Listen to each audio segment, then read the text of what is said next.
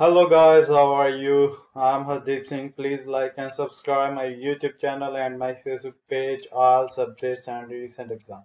So now today I am upload IELTS listening practice test. Section 1. You will hear a telephone conversation between an operator and a caller. The caller is inquiring about car insurance. First, you have some time to look at questions 1 to 4.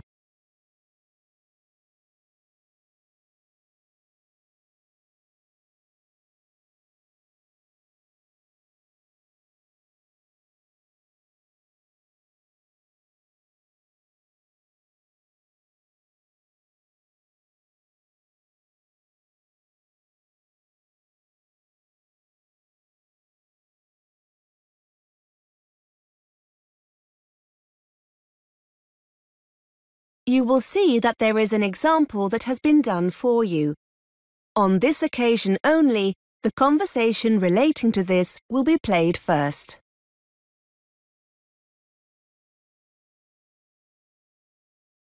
Good afternoon, Heartline Car Insurance. How can I help you? Hello, I'd like to speak to someone about car insurance. Certainly, sir. Can I take your name, please? It's Liam Bird. OK, Mr. Bird. Is the policy for you? Yes, I bought the car last night. It's still with the original owner, though, until I get the insurance sorted out. Will I be able to do this over the phone now? Of course, sir.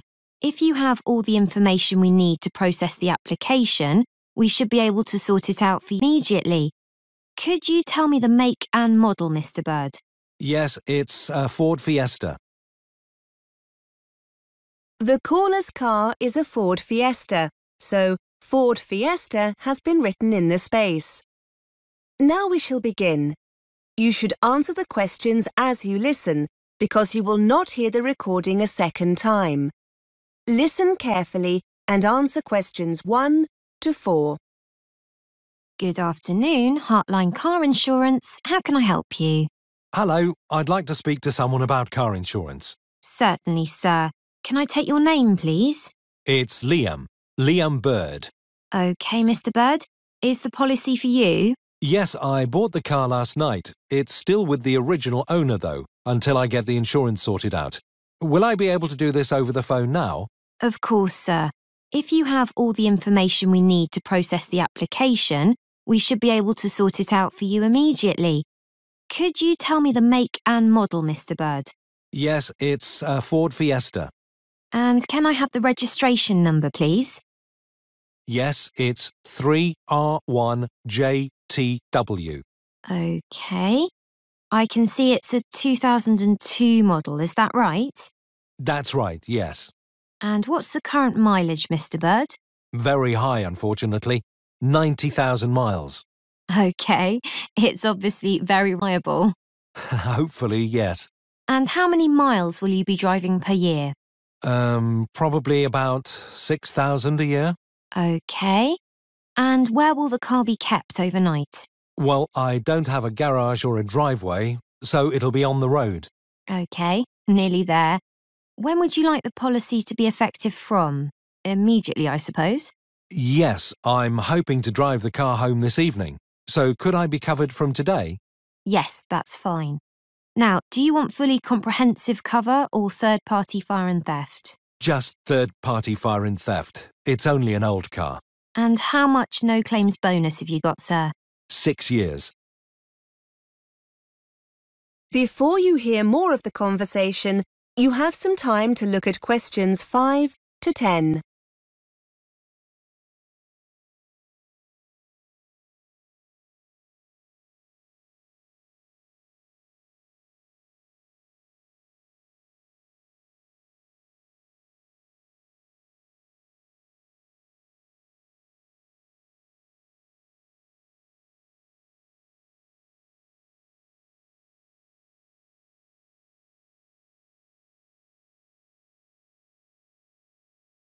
Now listen and answer questions 5 to 10.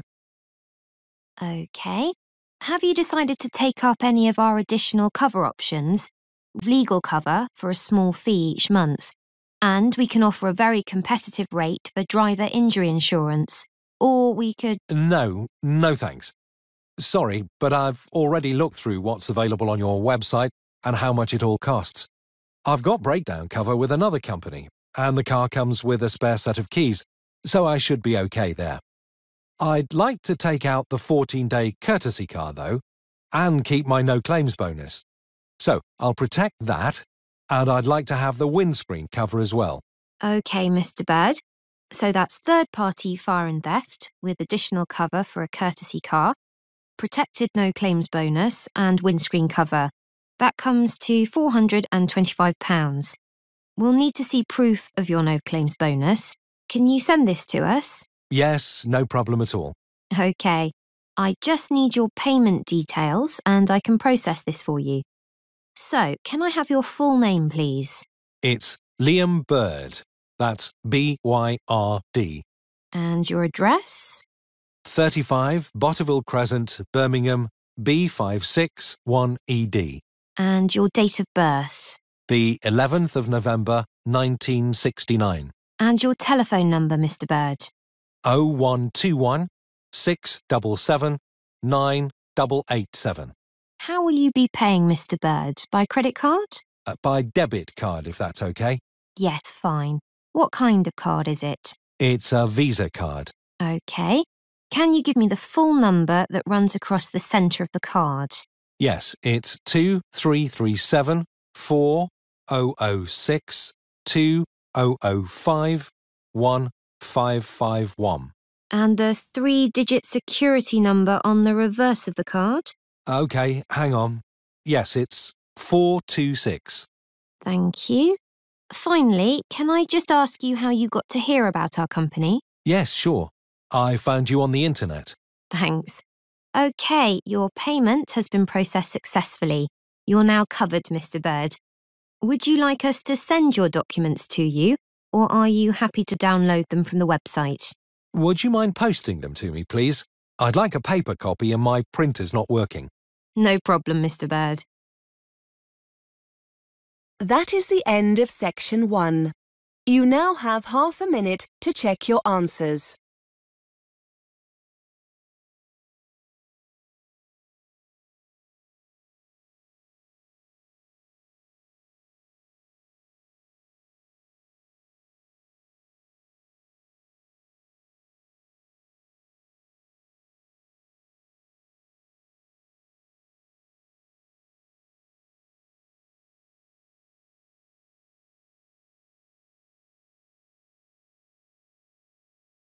Now turn to section 2.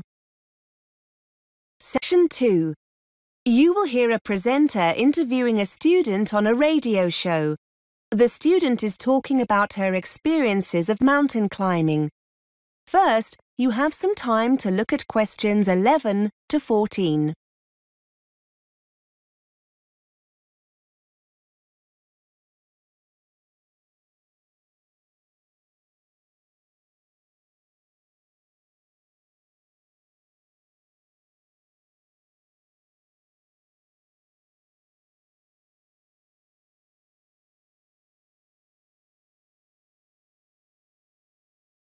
Now listen and answer questions 11 to 14.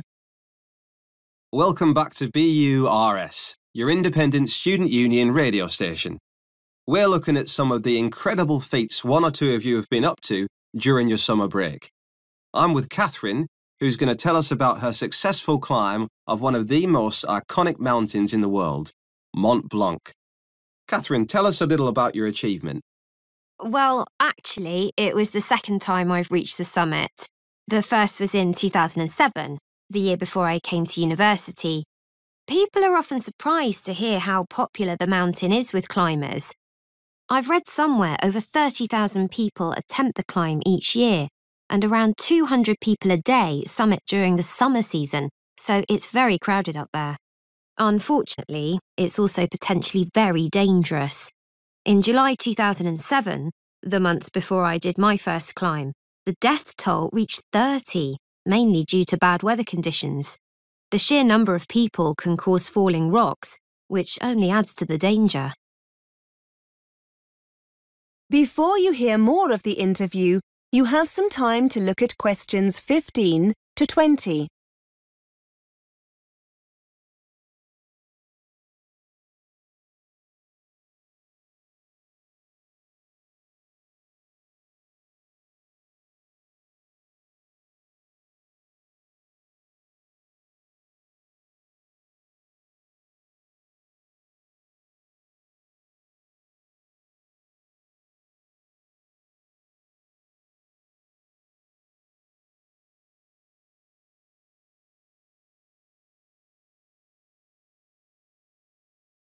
Now listen and answer questions 15 to 20. So why did you do the same climb twice? And was it easier the second time around? In many ways, they were totally different experiences. The first time I went as part of an organised group. There were about 20 of us, and we took 4 days to summit. It was much more of a sociable experience compared to the second climb.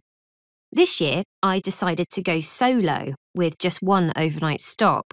I felt more confident having already summited once, and I wanted to face the challenge of being in control. Actually, you're never really alone. There are other climbers and groups around all the time, but I suppose being alone made me feel more intrepid. The first climb was quite difficult as the weather was very changeable, and we found ourselves climbing in very cold, windy conditions. We were in a group, so we offered each other encouragement, but it was still very difficult. The weather this time was wonderful. Plus, I also spent a few days beforehand in Chamonix and acclimatised myself more to the altitude. This certainly made it easier. You can achieve the same thing by climbing some of the smaller peaks in the area first, but I wanted a more leisurely start. It was fantastic. I thoroughly enjoyed it. Did your experiences on the first climb help you the second time around? I'm wondering if you have any useful advice for others planning on doing something similar. Well, because the climb's becoming so popular, I think people don't always give it the respect it deserves. And I'm not talking here about the physical condition you need to be in to take on a challenge like this, or having the right equipment. That goes without saying. I think what took me by surprise more than anything else was the extreme weather conditions, even in the summer. For those who want to summit in a single day or two, the climb will often start early in the morning, so you'll need to make sure you're wearing enough layer to protect yourself from the cold and wind. You'll be glad of this when you hit queues and find yourself standing around, waiting to move on. Then at the other extreme, around midday, you must make sure you're fully protected from the sun, or you're likely to get very badly burnt. Whether you climb alone, in a group, or with a guide, that will depend on your own experience. But however you decide to go, it's essential that you take your time and get used to the altitude. OK, many thanks for taking the time to come in and tell us all about it.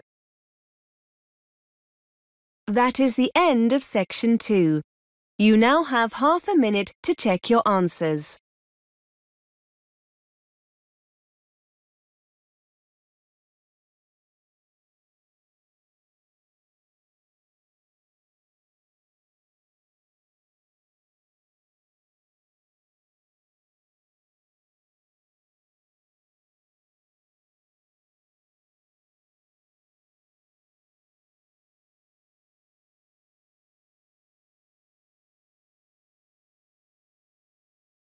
Now turn to section 3. Section 3. You will hear 2 students talking about revising for exams. First, you have some time to look at questions 21 to 23.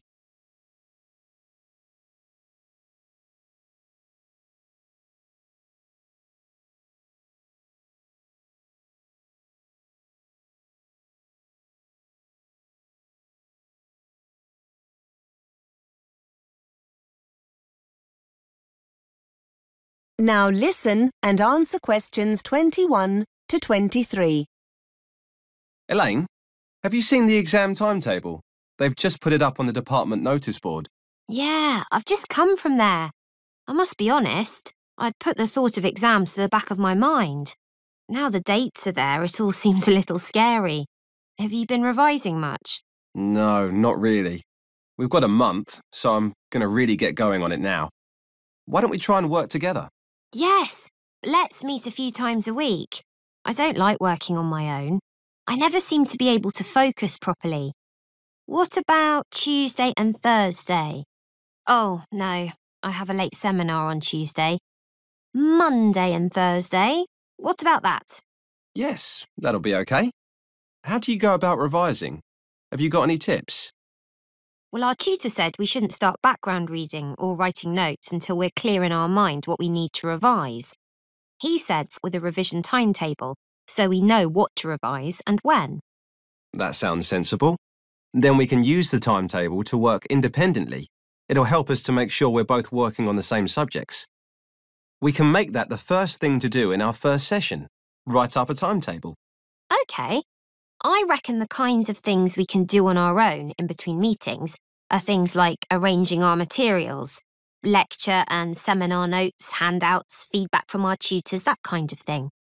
If we arrange all these by subject, according to the timetable, it'll help us get organised. Before you hear more of the conversation, you have some time to look at questions 24 to 30.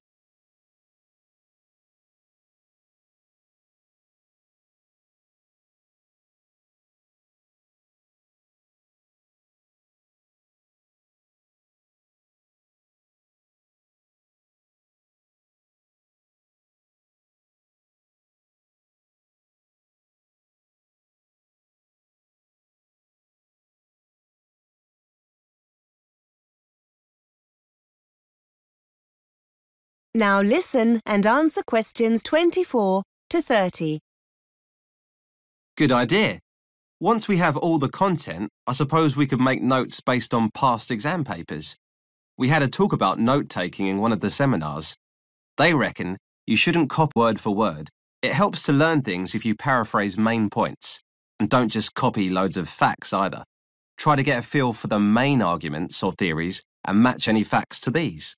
I also like using mind maps or spidergrams when I make notes. It means you can put down a lot of information, but so that it's nicely organised. It also means you can add new notes after. And bullet points. They really help you focus on main points rather than trying to link them together in sentences. We also need to remember to make a note of where the information comes from. The author, publisher, that kind of thing. That's really important. Otherwise, when you're writing the assignment, you can never remember where you got a particular quote from. I know I said earlier about testing each other when we get together, but now I think about it, do you think it would be a better idea to talk through our notes on a particular subject? Have a kind of discussion between ourselves? We could use the questions in the past papers to base the discussion on. Yes, so basically the timetable can be a discussion schedule. Then after each session, we could go away and do a timed essay on the subject. Maybe swap and mark each other's essays. That's a good way to learn, I think. Critique each other's work. Great idea. So we'll start next Monday with the timetable. That is the end of section 3. You now have half a minute to check your answers.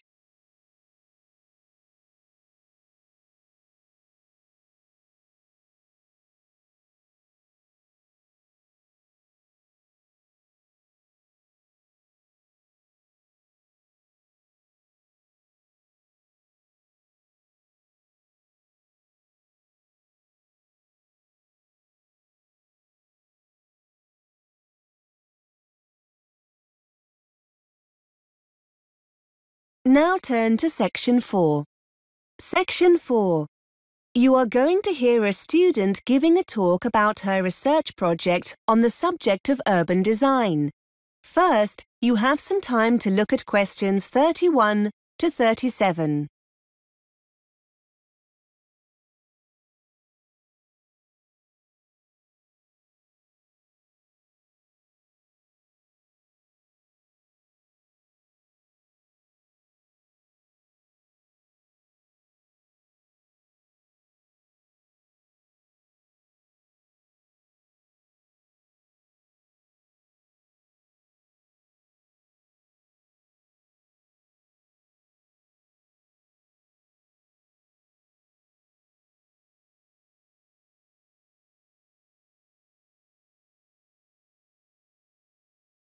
Now listen and answer questions 31 to 37. OK, everyone. This week it's the turn of Carol to talk about the progress of her research project. Over to you, Carol. Thanks. Yes, hello everybody. I'm going to talk about something called shared space and the research I'm in the process of carrying out into people's attitudes to this, as it might affect them in their local community. First, I'd best explain what shared space is. In essence, shared space is an approach to urban design that attempts to open up main street junctions to pedestrians by reducing the dominance of motor vehicles. It's a form of planning associated with a Dutch road traffic engineer called Hans Monderman, who believed that, by sharing the space available, drivers become more aware of pedestrians and drive more carefully.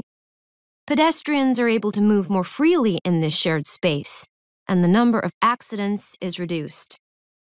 Shared space design is usually employed in urban centers where pedestrians congregate, such as in shopping areas.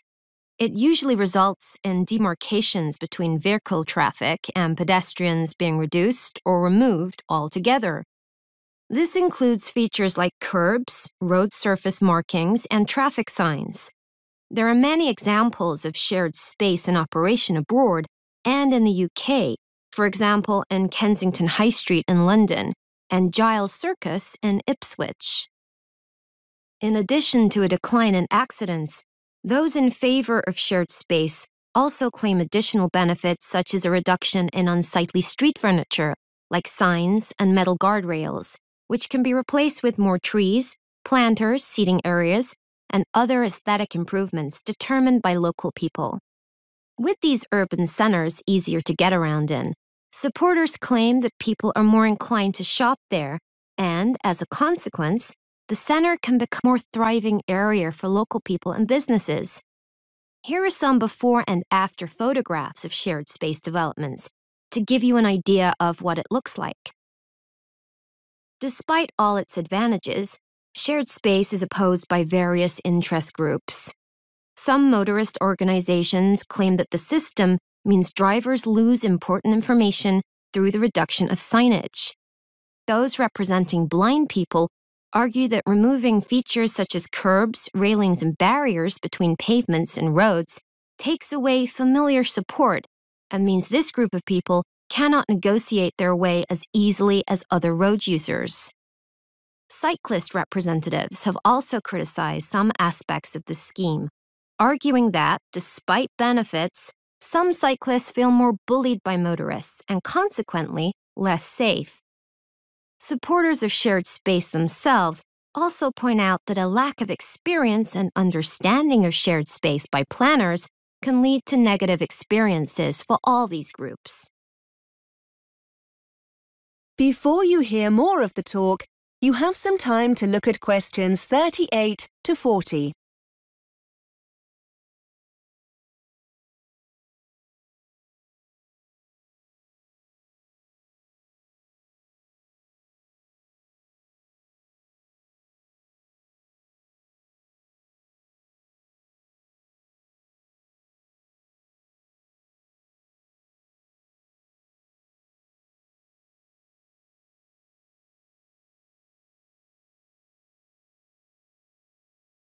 Now listen and answer questions 38 to 40. To carry out my research, I approached a local campaigning group in my area who were interested in adopting shared space in our local shopping center. I discovered that they were very keen to get feedback from local residents on shared space, and because of the experience I'd gained in research methods, they were keen for me to construct a questionnaire for them. The focus group have a website and an active social media presence, and they decided that the questionnaire will be available as an online survey. Hard copy questionnaires will also be used for face-to-face interviews. There are plans to leave paper questionnaires in the local library, but this is still under discussion. Interviews using the questionnaires will be carried out with pedestrians in the area itself. The group don't have the resources to deliver additional questionnaires to the homes of local residents, so this option was dropped. We have met on several occasions to agree on the data the focus group need. I've pointed out that if they want valid results, the questions must be totally unbiased and not in any way loaded to encourage participants to give the preferred answer. Also, we mustn't assume that participants have sufficient information to answer these questions. We're currently looking into how we can best present the concept of shared space during interviews. I've designed some of the questionnaire, and I'd just like to spend a few minutes going through it with you. I'd be grateful for any feedback you have. That is the end of section 4. You now have half a minute to check your answers. Thanks for listening. God bless you all. Don't forget to like, subscribe and share my YouTube channel, my Facebook page, IELTS updates and recent exam. For more material, visit my website www.ieltsupdatesandrecentexam.com. The link is also given below in the description. Please write your score below the comment section, how many score you get in this IELTS listening test. Please like my channel for more IELTS listening practice tests. Thanks for listening. God bless you all.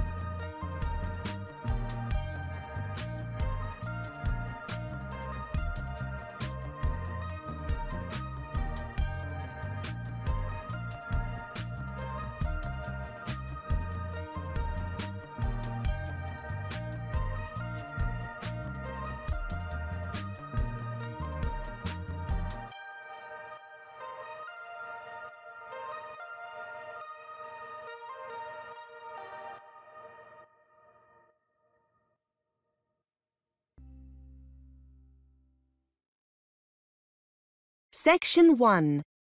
Good afternoon, Heartline Car Insurance. How can I help you? Hello, I'd like to speak to someone about car insurance. Certainly, sir. Can I take your name, please? It's Liam Bird. OK, Mr. Bird. Is the policy for you? Yes, I bought the car last night. It's still with the original owner, though, until I get the insurance sorted out. Will I be able to do this over the phone now? Of course, sir. If you have all the information we need to process the application, we should be able to sort it out for you immediately. Could you tell me the make and model, Mr. Bird? Yes, it's a Ford Fiesta. And can I have the registration number, please? Yes, it's 3R1JTW. OK. I can see it's a 2002 model, is that right? That's right, yes. And what's the current mileage, Mr. Bird? Very high, unfortunately. 90,000 miles. OK. It's obviously very reliable. Hopefully, yes. And how many miles will you be driving per year? Probably about 6,000 a year. OK. And where will the car be kept overnight? Well, I don't have a garage or a driveway, so it'll be on the road. OK, nearly there. When would you like the policy to be effective from? Immediately, I suppose. Yes, I'm hoping to drive the car home this evening. So could I be covered from today? Yes, that's fine. Now, do you want fully comprehensive cover or third-party fire and theft? Just third-party fire and theft. It's only an old car. And how much no-claims bonus have you got, sir? 6 years. OK. Have you decided to take up any of our additional cover options? We have legal cover for a small fee each month, and we can offer a very competitive rate for driver injury insurance. Or we could... No thanks. Sorry, but I've already looked through what's available on your website and how much it all costs.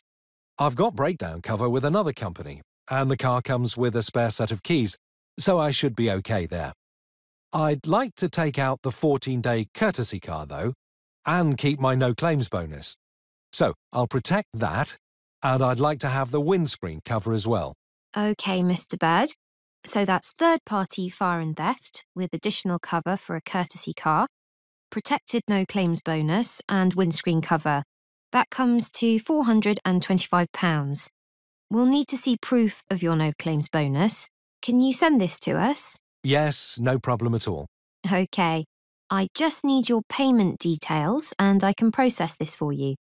So, can I have your full name, please? It's Liam Bird. That's B-Y-R-D. And your address?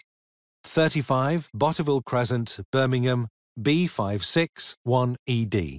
And your date of birth? The 11th of November, 1969. And your telephone number, Mr. Bird?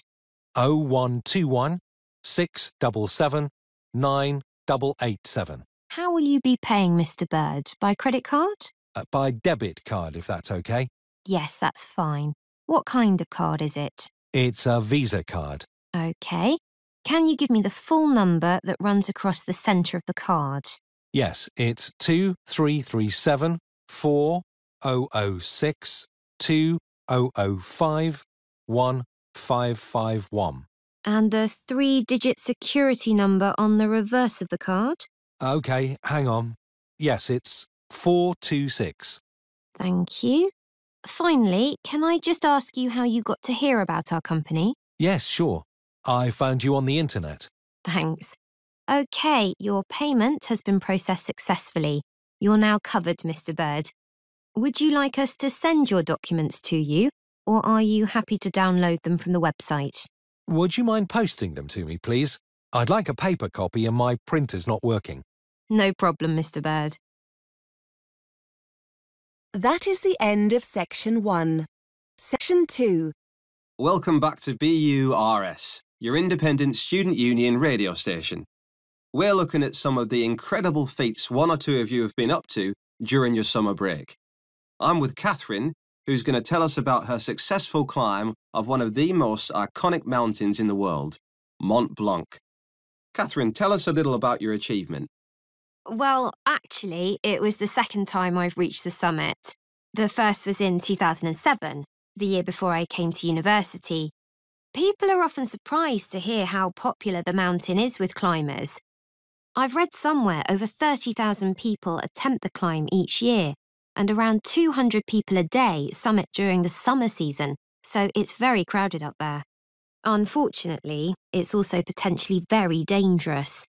In July 2007, the months before I did my first climb, the death toll reached 30, mainly due to bad weather conditions. The sheer number of people can cause falling rocks, which only adds to the danger. So why did you do the same climb twice? And was it easier the second time around? In many ways, they were totally different experiences. The first time I went as part of an organised group. There were about 20 of us, and we took 4 days to summit. It was much more of a sociable experience compared to the second climb. This year, I decided to go solo, with just one overnight stop. I felt more confident having already summited once, and I wanted to face the challenge of being in control. Actually, you're never really alone. There are other climbers and groups around all the time, but I suppose being alone made me feel more intrepid. The first climb was quite difficult as the weather was very changeable, and we found ourselves climbing in very cold, windy conditions. We were in a group, so we offered each other encouragement, but it was still very difficult. The weather this time was wonderful. Plus, I also spent a few days beforehand in Chamonix and acclimatised myself more to the altitude. This certainly made it easier. You can achieve the same thing by climbing some of the smaller peaks in the area first, but I wanted a more leisurely start. It was fantastic. I thoroughly enjoyed it. Did your experiences on the first climb help you the second time around? I'm wondering if you have any useful advice for others planning on doing something similar. Well, because the climb's becoming so popular, I think people don't always give it the respect it deserves. And I'm not talking here about the physical condition you need to be in to take on a challenge like this, or having the right equipment. That goes without saying. I think what took me by surprise more than anything else was the extreme weather conditions, even in the summer. For those who want to summit in a single day or two, the climb will often start early in the morning, so you'll need to make sure you're wearing enough layers to protect yourself from the cold and wind. You'll be glad of this when you hit queues and find yourself standing around, waiting to move on. Then at the other extreme, around midday, you must make sure you're fully protected from the sun, or you're likely to get very badly burnt. Whether you climb alone, in a group, or with a guide, that will depend on your own experience. But however you decide to go, it's essential that you take your time and get used to the altitude. OK, many thanks for taking the time to come in and tell us all about it. That is the end of Section 2. Section 3. Elaine, have you seen the exam timetable? They've just put it up on the department notice board. Yeah, I've just come from there. I must be honest, I'd put the thought of exams to the back of my mind. Now the dates are there, it all seems a little scary. Have you been revising much? No, not really. We've got a month, so I'm going to really get going on it now. Why don't we try and work together? Yes, let's meet a few times a week. I don't like working on my own. I never seem to be able to focus properly. What about Tuesday and Thursday? Oh, no, I have a late seminar on Tuesday. Monday and Thursday? What about that? Yes, that'll be OK. How do you go about revising? Have you got any tips? Well, our tutor said we shouldn't start background reading or writing notes until we're clear in our mind what we need to revise. He said start with a revision timetable, so we know what to revise and when. That sounds sensible. Then we can use the timetable to work independently. It'll help us to make sure we're both working on the same subjects. We can make that the first thing to do in our first session. Write up a timetable. OK. I reckon the kinds of things we can do on our own in between meetings are things like arranging our materials, lecture and seminar notes, handouts, feedback from our tutors, that kind of thing. If we arrange all these by subject, according to the timetable, it'll help us get organised. Good idea. Once we have all the content, I suppose we could make notes based on past exam papers. We had a talk about note-taking in one of the seminars. They reckon you shouldn't copy word for word. It helps to learn things if you paraphrase main points. And don't just copy loads of facts either. Try to get a feel for the main arguments or theories and match any facts to these. I also like using mind maps or spidergrams when I make notes. It means you can put down a lot of information, but so that it's nicely organised. It also means you can add new notes after. And bullet points. They really help you focus on main points rather than trying to link them together in sentences. We also need to remember to make a note of where the information comes from. The author, publisher, that kind of thing. That's really important. Otherwise, when you're writing the assignment, you can never remember where you got a particular quote from. I know I said earlier about testing each other when we get together, but now I think about it, do you think it would be a better idea to talk through our notes on a particular subject? Have a kind of discussion between ourselves? We could use the questions in the past papers to base the discussion on. Yes, so basically the timetable can be a discussion schedule. Then after each session, we could go away and do a timed essay on the subject. Maybe swap and mark each other's essays. That's a good way to learn, I think. Critique each other's work. Great idea. So we'll start next Monday with the timetable. That is the end of Section 3. Section 4. OK, everyone. This week it's the turn of Carol to talk about the progress of her research project. Over to you, Carol. Thanks. Yes, hello everybody. I'm going to talk about something called shared space and the research I'm in the process of carrying out into people's attitudes to this, as it might affect them in their local community. First, I'd best explain what shared space is. In essence, shared space is an approach to urban design that attempts to open up main street junctions more to pedestrians by reducing the dominance of motor vehicles. It's a form of planning associated with a Dutch road traffic engineer called Hans Monderman, who believed that, by sharing the space available, drivers become more aware of pedestrians and drive more carefully. Pedestrians are able to move more freely in this shared space, and the number of accidents is reduced. Shared space design is usually employed in urban centers where pedestrians congregate, such as in shopping areas. It usually results in demarcations between vehicle traffic and pedestrians being reduced or removed altogether. This includes features like curbs, road surface markings, and traffic signs. There are many examples of shared space in operation abroad and in the UK, for example in Kensington High Street in London, and Giles Circus in Ipswich. In addition to a decline in accidents, those in favor of shared space also claim additional benefits such as a reduction in unsightly street furniture, like signs and metal guardrails, which can be replaced with more trees, planters, seating areas, and other aesthetic improvements determined by local people.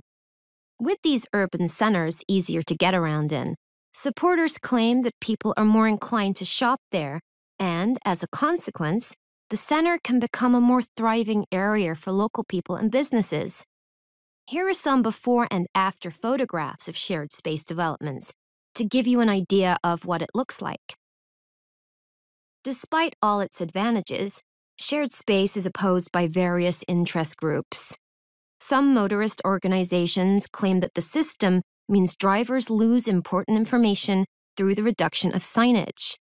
Those representing blind people argue that removing features such as curbs, railings, and barriers between pavements and roads takes away familiar support and means this group of people cannot negotiate their way as easily as other road users.